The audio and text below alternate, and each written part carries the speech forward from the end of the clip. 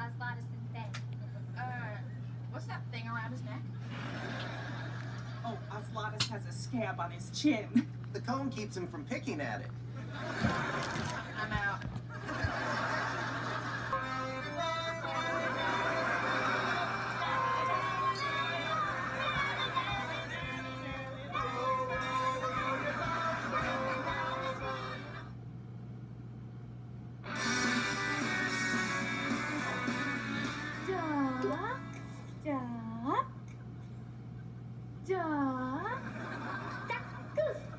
Harley, now you have to chase Faye.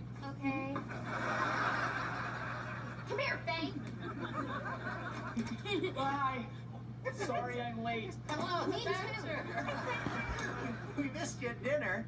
Listen, I feel really bad about being late, but I was helping Carly's friend Freddie with his fencing. But I'm here now. Yeah, not good enough.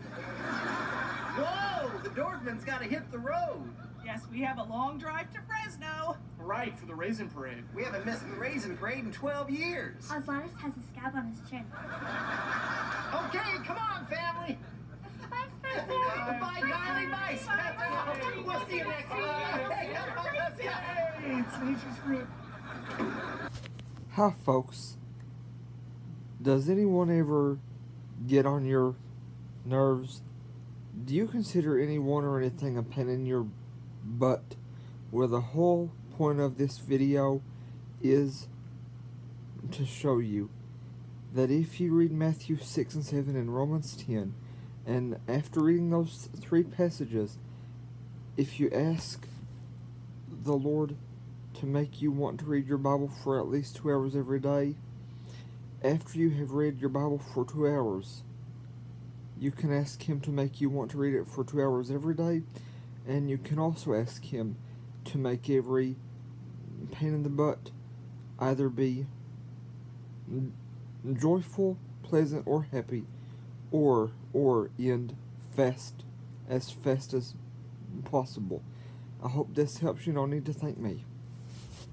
But if it does, definitely let me know in the comments below.